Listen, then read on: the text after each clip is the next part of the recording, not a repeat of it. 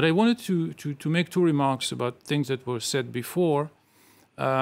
First of all, the worst violence between Israel and the Palestinians is around a territory with no settlements and no Israeli presence.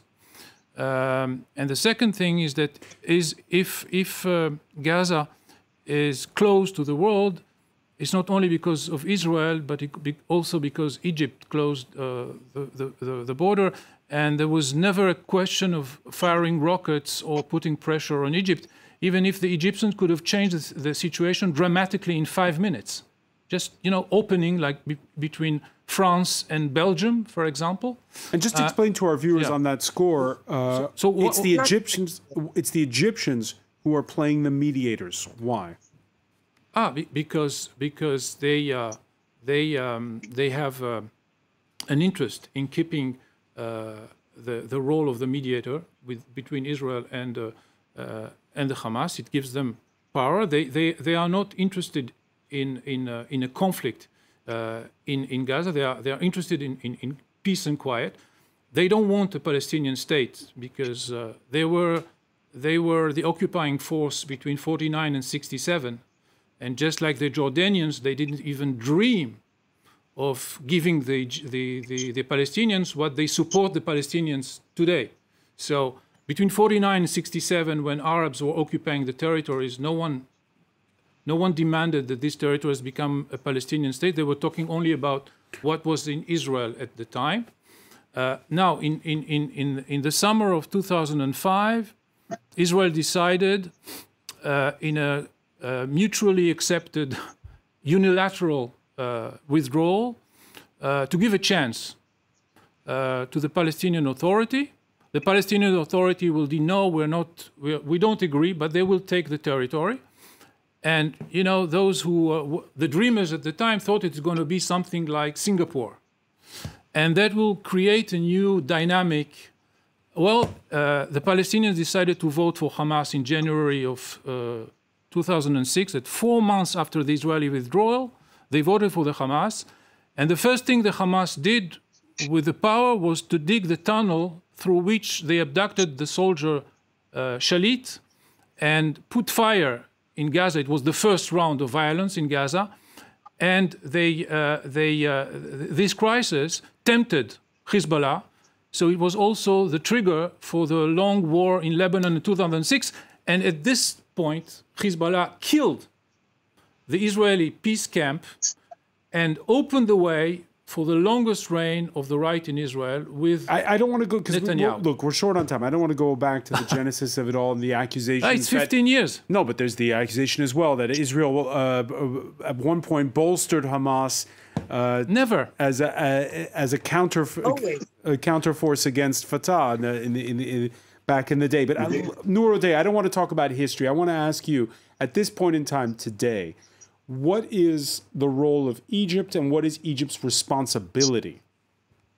Just for the sake of clarity for the viewers, the United Nations still considers Israel to be the occupying power in the Gaza Strip. It has absolute power over Gaza's airspace and borders, just so that we're clear, because there were too many inaccuracies to respond to in your guest's remarks. Egypt has a strategic interest in making sure that this aggression ends.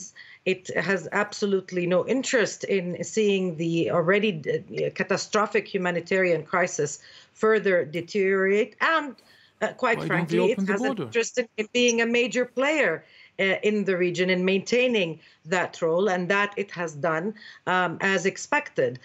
So the Egyptian role will always be extremely important in ensuring peace and stability in the region. Why aren't they opening the border?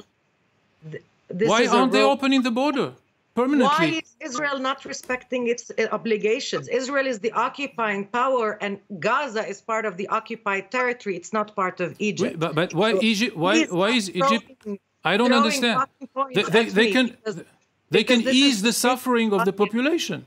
You are for humanitarian reasons. One at a time. Nour Odeh. that is available. Humanitarian assistance does cross through Egypt.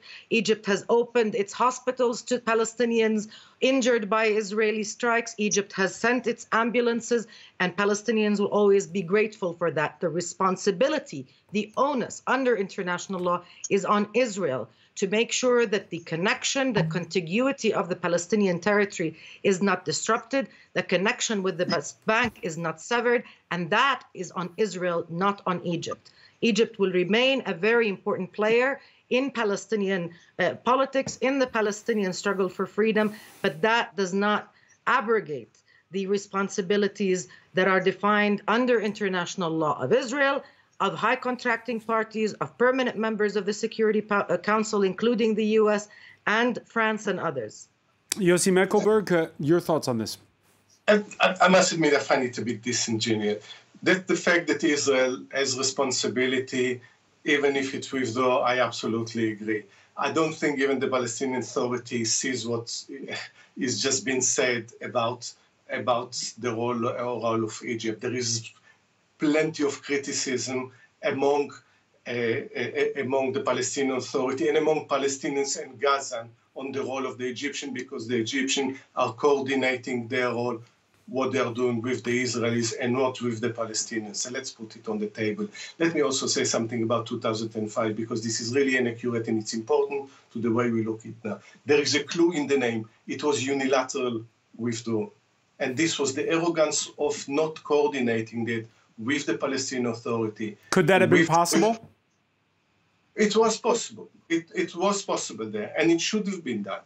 And at the time, the grand strategy, the grand plan of Ariel Sharon was not only to withdraw unilaterally from Gaza, but do exactly the same in the West Bank, because he decided that he could actually draw the borders and future borders between the Israelis and the Palestinians without negotiating it. And this is unacceptable in diplomacy. This will never be sustainable if you behave so arrogantly, even if someone that you regard as your enemy, because this enemy is supposed to be your neighbor the very next day. And that was the mistake that Sharon did. It was a typical mistake by Sharon. We should have learned with this. The same goes for Camp David. It doesn't make the Hamas nice in any way or form. I don't think anyone of us here would like to see Hamas in power, though it's for the Palestinians to decide who they want to be governed by. But the fact is, in order to reach a peace agreement, both sides needs to negotiate in good faith. If they are not going to do that, in addition, only one point, you need an honest broker. You need someone that can really be the honest broker between the two sides. Without it, it's very difficult. All right. No, so you need a strong broker that can put pressure on both sides. If he's honest, it's nice to have.